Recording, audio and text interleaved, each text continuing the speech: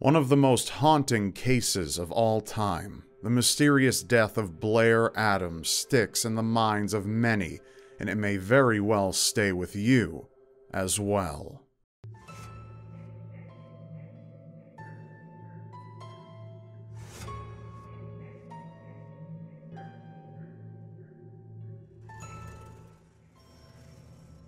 It was only a short drive from east of Knoxville, Tennessee, where a horrifying mystery would come to light. A man known as Blair Adams was found dead near a construction site off Interstate 40.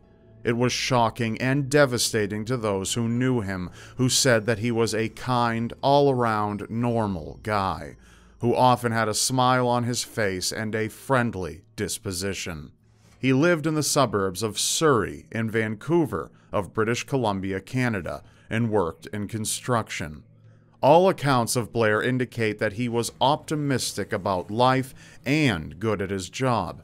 But suddenly things started to change, and no one close to Blair knew why or even how to fully describe it.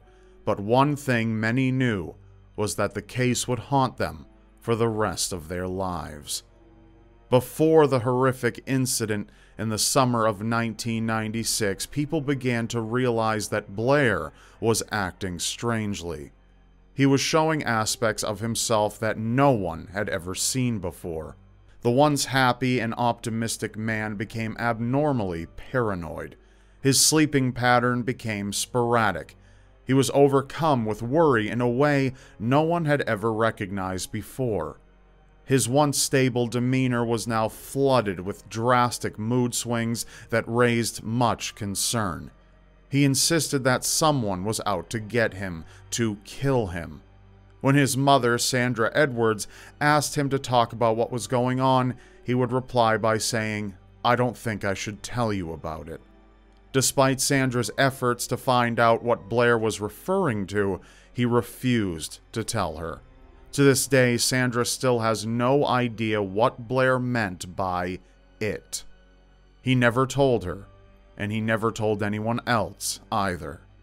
It's left many mystified as they continue to search for any clues that could connect Blair's sudden, odd behavior to the tragic end of his life. Blair eventually took his odd behavior to the next level and started on a confusing and unsettling path towards his demise. On July 7th, he withdrew most of his money from his bank account and emptied his safety deposit box. He took cash, gold, jewelry, and platinum, all worth a large sum of money, and he left the place he called home. He left his family, his friends, and the job that he excelled at and loved.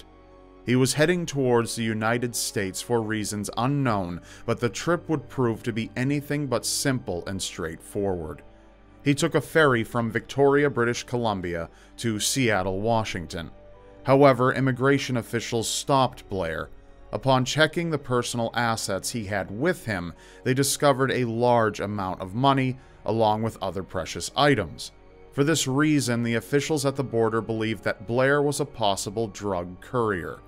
Running a quick background check on him, they came to find that Blair had a potentially darker past than what the public would come to know. Blair had multiple convictions on his record for assault and also for drugs. Due to this, he was denied entry into the United States.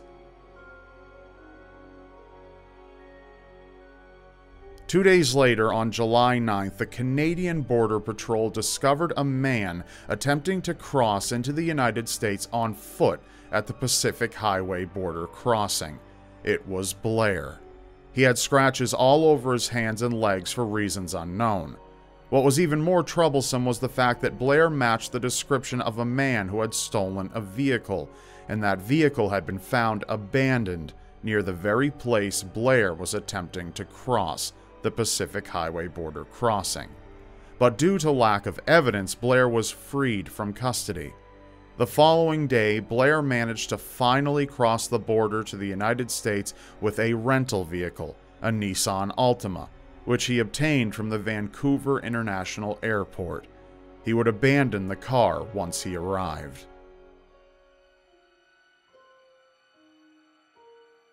Once he arrived in Seattle, Blair's intentions were far from coming to an end. In another sign of strange behavior, Blair purchased a round-trip ticket, but not to anywhere in the United States. He got a ticket to Frankfurt, Germany, a place where he had previously worked on a construction job. He had also dated a woman in Frankfurt, but when that woman was contacted after Blair's death, she claimed that Blair had never contacted her about visiting, so why he was heading there was still shrouded in mystery. Another confusing piece of an insurmountable puzzle. But at the last minute, Blair changed his flight, and instead of heading to Frankfurt, he flew to Washington, D.C. Once there, he rented another car, a Toyota Camry, and drove to Troy, Virginia. While en route 250 in Troy, Blair backed up his car into another man's vehicle. The accident only caused minor damage. The other motorist found Blair to be nice and courteous. However, he noted that Blair seemed to be very much in a hurry. That very evening, Blair arrived in Knoxville, Tennessee, around 500 miles away from Washington, D.C. This is where his mysterious journey would come to an abrupt and dark end. Blair arrived at a gas station and told the clerk that he was having trouble with his car key, so a repair service driver named Gerald Sapp was dispatched to the gas station to assist Blair. When Gerald arrived, he noticed that while Blair was driving his rented Toyota Camry, he was attempting to open its door with the key from the Nissan Altima that he had abandoned back in Seattle. Sapp had remarked on this, stating, "I asked him to look in his pockets. I said, if you drove this thing up here, you gotta have another key in your pockets. And he wouldn't look. So I thought he was nuts. He was bound and determined that he had the key he needed for that car." But because Blair couldn't find the key, Sapp called for the vehicle to be towed and dropped off at a repair shop. He then took Blair to a Fairfield inn. Security footage from the motel lobby shows Blair waiting nearly 40 minutes before paying $100 for a room. But when the clerk was about to give Blair his change back, Blair walked away. Investigators later determined that Blair never stayed at the room he had purchased.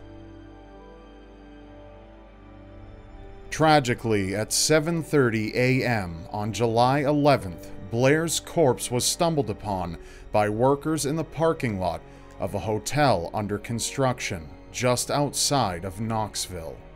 His pants were missing and his shirt was open. Moreover, his pants, socks, and shoes were lying within close proximity to Blair's body. But even more perplexing was the fact that money in US, Canadian, and German currency was strewn around his body. But the odd findings didn't end there. A black duffel bag filled with travel receipts and maps was also recovered, as well as a fanny pack. Inside the fanny pack were gold and platinum coins, 5 ounces of gold bars, jewelry, sunglasses, and a pair of keys. The autopsy report stated that Blair's body was covered in scrapes and cuts, and the Sheriff's Department of Knox County suggested they were the result of a skirmish. In Blair's hand was also a long strand of black hair. Blair's body had been struck so violently that his stomach had ruptured. In addition to this, there was a wound on his forehead, which they soon learned resulted from a club or a crowbar. In the end, it was ruled that the cause of Blair's death was sepsis, which resulted from an abdominal perforation. Some believe he was sexually assaulted due to how he was partially undressed, but there is no evidence to confirm this idea. Sadly, the only tip law enforcement ever received was from 2 women who claimed to have seen him outside a Cracker Barrel restaurant, talking to another man whose identity is unknown.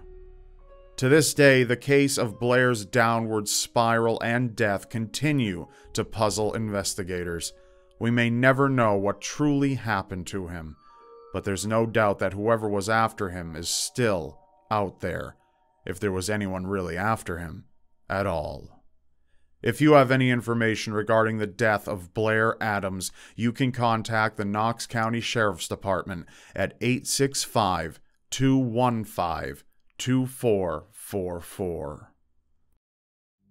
This episode of Seriously Strange is sponsored by ExpressVPN. They're a really great service that helps to keep your online data safe. Without a virtual private network, your internet browsing data can be tracked by your ISP, your cell provider, ad companies, and hackers. When you use a VPN, however, your public IP address is masked, so even the websites that you frequently visit won't be able to identify you or target you for things you may not want. Among many other uses, ExpressVPN also helps to unblock content that's only available in some countries, allowing you to access more of the things you want to see. And you can head to expressvpn.com/RobDyke for 3 months free with their 1-year package, and they're less than $7 a month when you continue to use them, which makes them incredibly affordable for the critical service that they offer. Just a few of the great things about ExpressVPN are that they're consistently faster than other providers, offer 24/7 support for their customers, and they have an app for every device, whether it's Windows, iOS, Android, Linux, and more. And they have browser extensions for Chrome, Firefox, so really it's a good fit for just about everybody. ExpressVPN supports an internet without restrictions, so you can securely stream or download content from anywhere, anytime. With ExpressVPN, your data is your business. ExpressVPN won't track it either.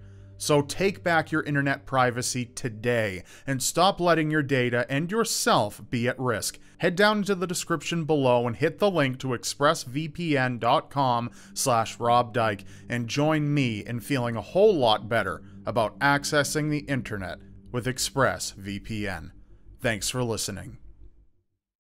That's all for this episode. Thank you for watching, and be sure to subscribe now because you won't want to miss what's next. And I'll see you next time.